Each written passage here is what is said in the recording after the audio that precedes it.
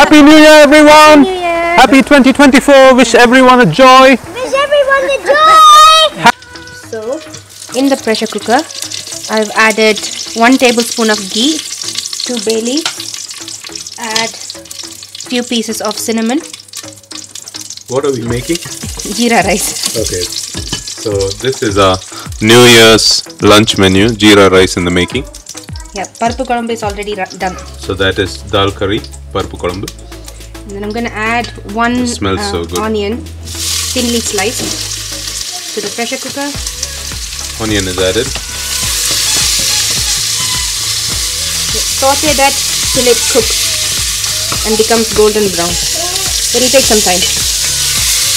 So it turns out I already forgot the important ingredient, black cumin. So I'm going to add that now, 2 teaspoons. It shouldn't matter too much, right? No. Okay. We're all about innovative cooking here.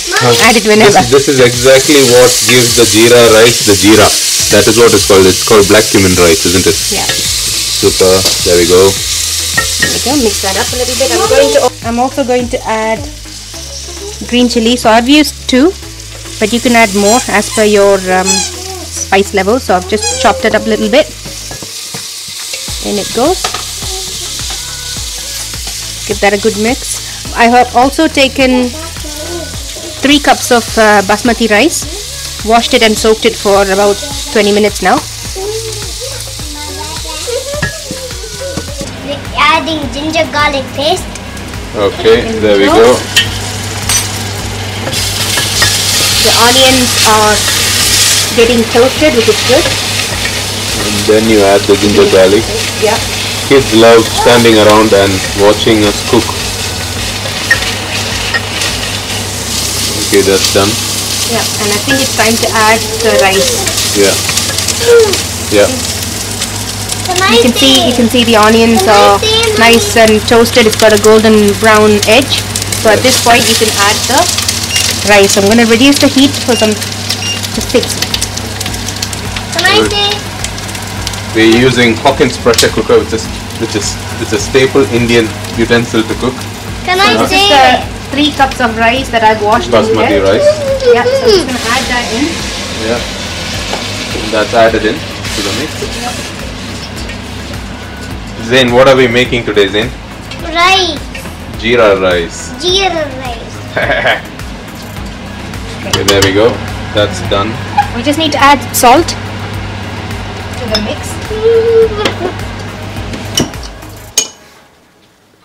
How much is this? Yeah. Just eyeball it. Salt to taste. Yeah. Two.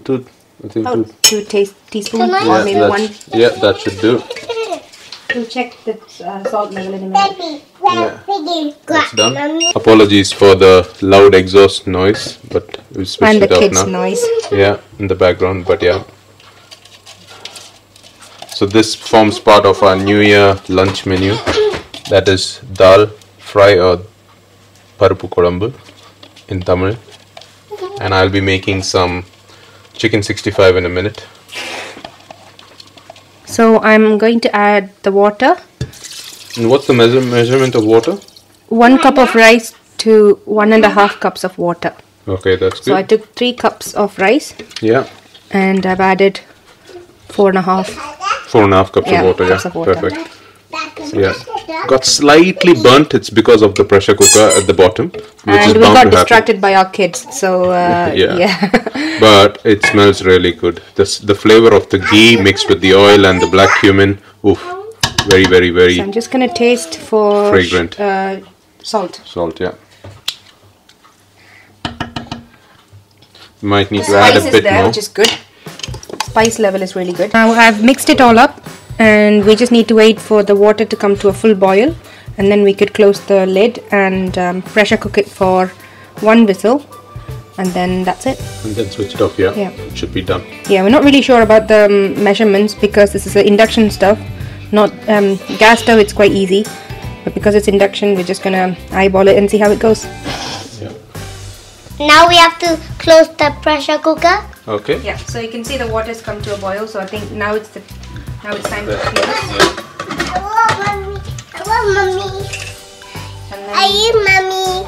I eat mommy. I see eat the steam mommy. coming through, so we can You can see this steam coming, so put the whistle on, and once we have a whistle blow, we switch it off and it's pretty much done. So we are marinating some chicken 65.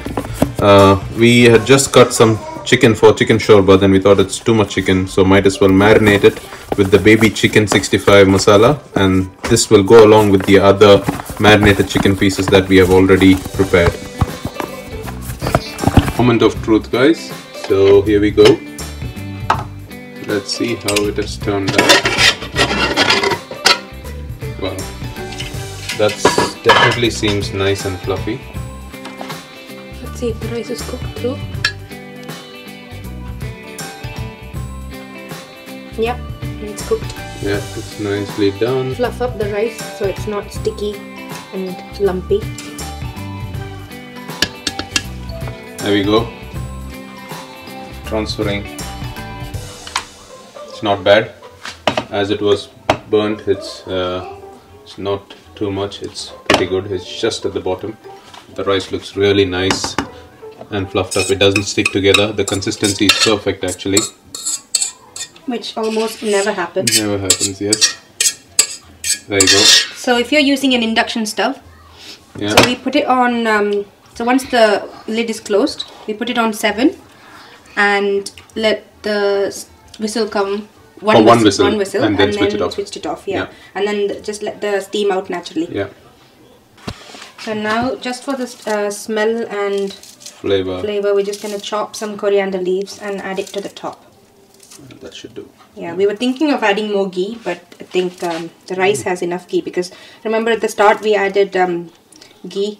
This is what ghee is. Ney, nama urla ney nu solluvaanga. Idu vandu, it's called ghee. Very tasty. Clarified butter. But add a little bit. Yeah, not too much. Yeah. I'm gonna make a coffee quickly, and this is called an AeroPress. Makes amazing coffee. There's a small filter paper that comes. You put it on, and then tighten it. Take coffee. Measure coffee. Put it in. Close that back, and then High speed coffee. Then we have a temperature controlled kettle, so 90 degrees centigrade water temperature, and just pour it in up to number 4, because I'm gonna have black coffee. See how it foams up. Then Smells nice. put the lid on and let it rest for 1 minute, and then we press it. Fresh hot coffee. Now it's time to press the coffee. You can see how the coffee level is going down. You don't get any residue because it's the paper filter is very fine, and See, look of concentration. there you go. Look at that. And that here, guys, is fresh coffee. Nice. I'm going to get all the spices ready for the next dish, which is chicken shorba. Shorba means soup. I just found out yesterday as I was looking through this recipe. Yeah. What do we need for this? Kashmiri chili powder, Okay. garam masala, Okay. turmeric powder. Okay. That's fine. If we need anything, we'll come and grab it. Cool.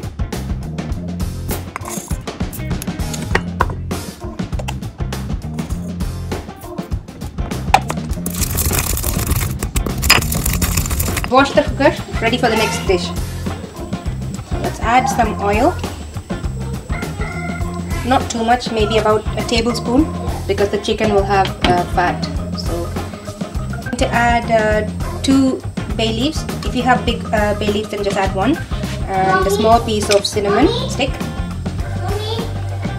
For chicken. Chicken drumsticks, isn't it? Yeah, drumsticks.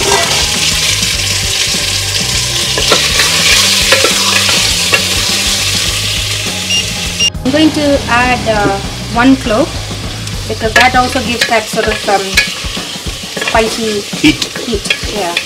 Previously in all my dishes I've added 2, 3, and the dish turned out to be very, very spicy. So Yeah, cloves tend to have that character. It's not like the regular chili spice, it's kind of a burning sensation And around the catch it back at of your your throat. throat, yeah. Then with, about half teaspoon of ginger garlic paste. and mix it up.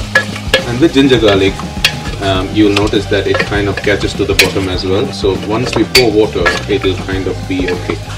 And I'm using the ready-made that we get from the store, ginger garlic paste. You can make fresh if you wanted Yeah, to. fresh always tastes better for sure, because the store-bought one has a little bit of preservatives. To add crushed peppercorns and cumin seeds. So Yeah. I put 1 teaspoon of peppercorn and about 1/4 teaspoon of cumin seeds, which I've just mashed. Ground it with my pestle and mortar. And give it a good mix. There we go. Keep the heat on high. And the chicken looks cooked on the outside. yeah. Add some salt. We use Himalayan pink salt. So next we go in with our spices. So about 1/4 teaspoon of turmeric powder. Essential for any Indian cooking. About half teaspoon of garam masala. And 1 teaspoon of Kashmiri chili powder. Now Kashmiri chili powder doesn't add, doesn't give you that heat. Spice, But it just for good color. Yeah, it does give you a good color. Mix it all up.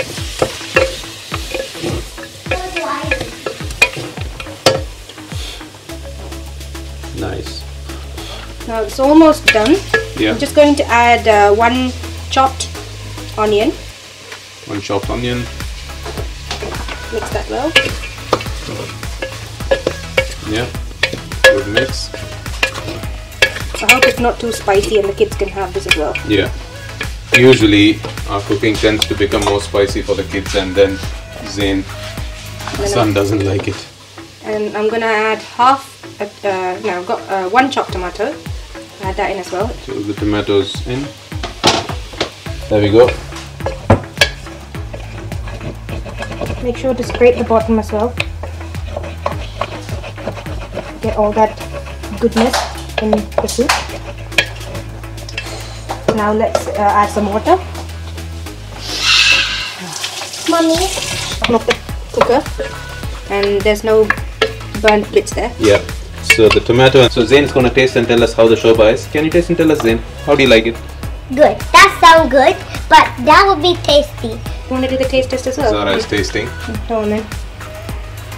What do you think, Zara? Do you like it? Do you like it?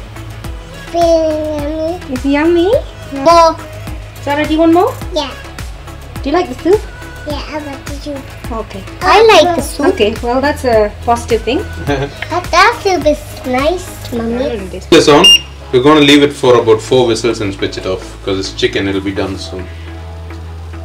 We are going to the kitchen outside, where we fry all of our foods, because it's just much easier and the smell doesn't affect the house, because it's not like in India. The secret to frying any meat is using coconut oil. Fish, chicken, mutton, beef, anything, coconut oil tastes phenomenal. It tastes amazing. So now we're going to put the coconut oil in.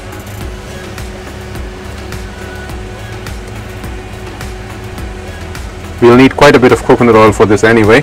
So all the remaining coconut oil goes in, and there you can hear our second whistle go. So once we put the coconut oil, then the big reveal of our chicken 65 boneless, marinated it overnight. And the masala we used for this is a specific one from our hometown. It's called Baby Chicken 65 Masala. It's manufactured and by a company in Nagarkoil, Kanyakumari district in Tamil Nadu, southern tip of India. It tastes really, really good. Very simple masala mix. There we go. This has been marinated. It's a dry mix, and now Oil is hot. oil is hot. Just drop in the chicken. There you go. We can hear a lot of whistles. We can hear a lot of whistles. Daddy. We've tried other masala mix for frying chicken, but we find like this is the best one for us so far. And we've tried Archi masala, but we feel like it's too spicy for the kids especially. And this one does have that unique flavor. There's a specific flavor that takes us back home, and that is why the masala that it's very similar to the masala you get in the chicken shop. In India, South India especially, there are shops where they just fry chicken and sell it to you, like chicken pakoda and stuff. And there we go. And there we go. Let that cook. And now we give it a good mix. Amazing. It doesn't stick at all. It comes neatly. The secret here is you should not disturb it till about 5 minutes, so that the chicken just fries and it comes naturally without it getting stuck to the bottom of the pan. And there we go. Amazing. See how that is smoothly comes out. Trust me, you should try whenever you're frying or making meat or any non-vegetarian dishes. Try cooking with coconut oil. It tastes so much better, and the meat just tenderizes, and it's better for your health as well, cooking in coconut oil. So there we go. Give it a good mix and change it around. The meat cut combinations we have used here is boneless chicken thighs and boneless drumsticks. These two, according to me, are the tastiest part of the meat of chicken, and they are so much more tender and soft and juicy as well. There we go. It's ready basically. Look at the color, my friends. Lovely. You need to keep in mind not to leave the chicken too long, because then what will happen, it's not soft inside and it becomes really hard. And it becomes rubbery, doesn't it? Yeah. Or too, basically you need to have a bit of moisture so that it's succulent and soft. And we always tend to do shallow fry and not deep fry. You can deep fry if you want to. And then transfer it to a container with some tissue paper just so that the oil drains off.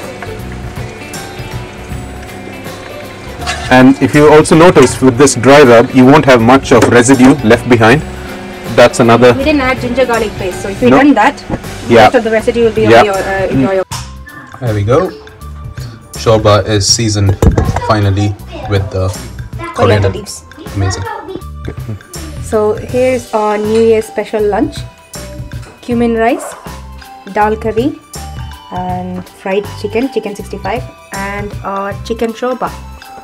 And for dessert we have this little treat, which when we open it we will show a clip of that. This is absolutely hearty lunch. I mean, may this year be a great year for everyone, that you have great relationships, friendships, people, growth, career, personal, all the goals that you may achieve and we may achieve together. And that is an essence of home right here as we begin 2024. So we have completed our New Year's special. There we go. That's the dish right there. Now I'm gonna taste and see how our soup is turned out to be. And yummy. There's a sweetness from the onions. I love soup. Very satisfying. All the effort and toil from morning has been amazing. There you go. Put a bit of the soup, mix the dal lentil curry basically with the jeera rice. Take a bit of the chicken, mix it together, and so good. If at all you get a chance to dine with us, we'll enjoy together. Dessert.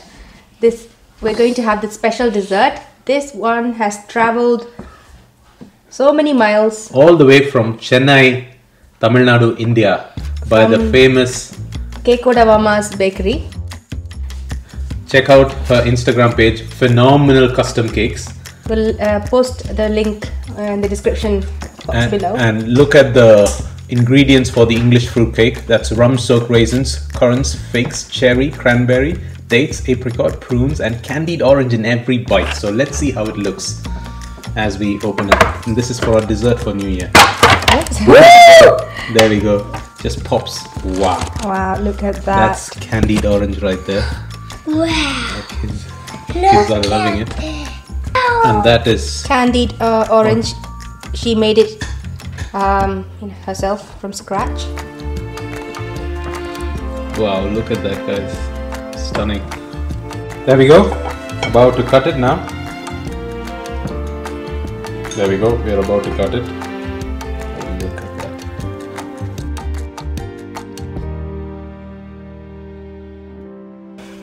I'll hold the spoon. You hold the bowl, okay?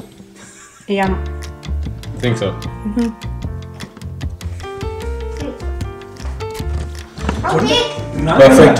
Celebratory festive cake. So I'm tasting the English fruit cake now. Very nice. I love the taste of the ingredients, all the dry fruits soaked in rum, and it comes out really thoroughly. Yum. Lovely. Yeah. Yay! Yay! Let's go! Yay! Happy New Year, everyone! Happy 2024! Wish everyone a joy, Wish everyone the joy, happiness, happiness, fun, and celebration. Even through celebration. even through the ups and downs, may you all have a great year. Woohoo!